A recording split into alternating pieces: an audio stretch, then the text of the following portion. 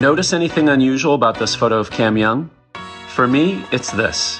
First time I saw Cam Young wearing this patch, I thought, why is Major League Baseball sponsoring a pro golfer? Okay, here's the story. Young grew up playing at Sleepy Hollow Country Club in New York, where his dad, Dave, was the head pro. Here's how Young tells it. The commissioner of baseball, Rob Manfred, is a member at Sleepy Hollow. My parents have known them for 20 years. When I first turned pro, they took us to dinner, and afterward, Rob leaned in and said, would you wear the MLB patch? I said, well, sir, absolutely. Yeah, I'd love to. Fast forward 2 years, and Young is playing in the final group of the Open Championships at St. Andrews, and that MLB patch becomes a go-to talking point on the broadcast back home. This is genius marketing. All this conversation about the patch, the tweets, the posts, it's a great example of how to break through the noise.